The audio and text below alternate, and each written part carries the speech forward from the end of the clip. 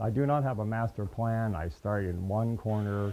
I worked my way throughout the width and then the length of the building and just sort of visualize it in my head as I go through the process. Hi, I'm Mike Andy. I am the chairperson of the Dundalk-Patapsco Historical Society annual Christmas Train Garden. We just love to greet people and have people visit us.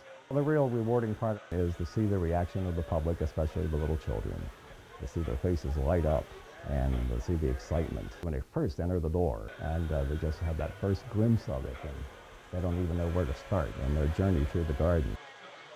Yeah, it's just that expression. It just puts everybody in the holiday mood. The children see all the various moving parts and the light up components, and they enjoy the scavenger hunt and searching for the SpongeBob figures and all the other objects and characters that we have hidden throughout the display space here, and brings families together and they interact with one another as they go searching for the object. And it's just a nice family activity.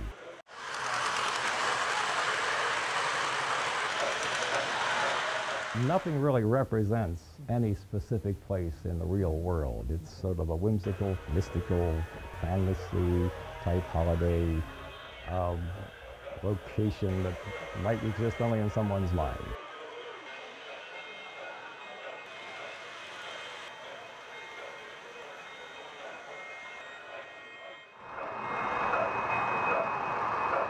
We do have one scale model of the Dundalk Shopping Center building, and we can't figure out where it came from or who built it. That's always been a mystery, but it's part of the museum collection, and it's been sitting on the shelf downstairs. It's never been displayed. And I asked the president, Gene Walker, if I may use it in the garden, and a lot of people do notice it.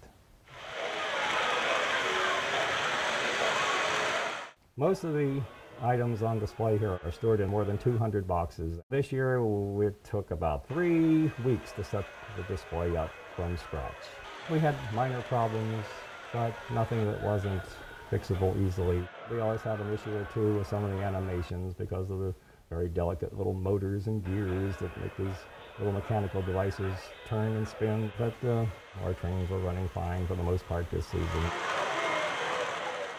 During the overnight hours in the 2014-2015 season, we had 3 attempts to break into the building, and we were unfortunately the victim of some vandals. 3 windows were shattered, a couple museum artifacts were ruined, and we had some considerable damage to about a quarter of the train garden layout.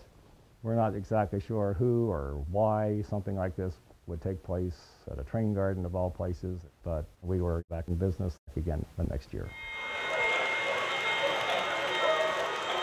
Everybody's always welcome here during our hours of operation, which is noon through 8 p.m., 7 days a week throughout the season. And there is certainly no admission at any time to enter for the train garden or for the museum, which operates as a historical society museum throughout the year.